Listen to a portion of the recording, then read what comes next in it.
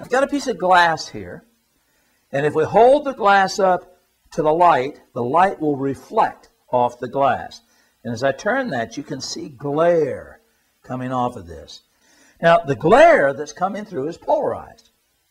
Let me explain this to you. Suppose that you and I are standing on the edge of a lake.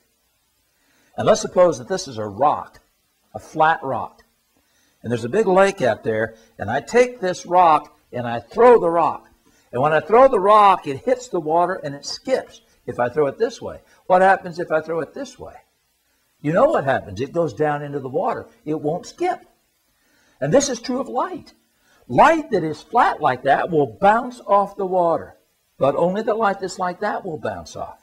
Light that is vertical, like this, will penetrate the water. So what happens is that reflected light is polarized light. All right, now we're going to let you do this for yourself.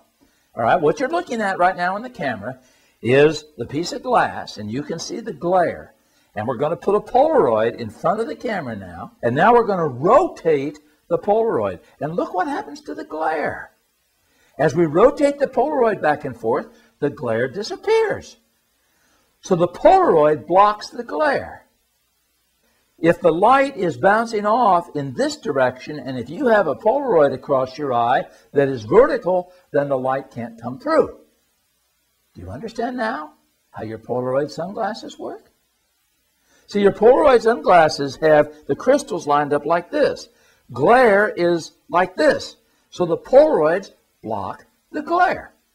And it's the nature of light. It's how light is made, how light is designed, how God made light that lets Polaroid sunglasses work.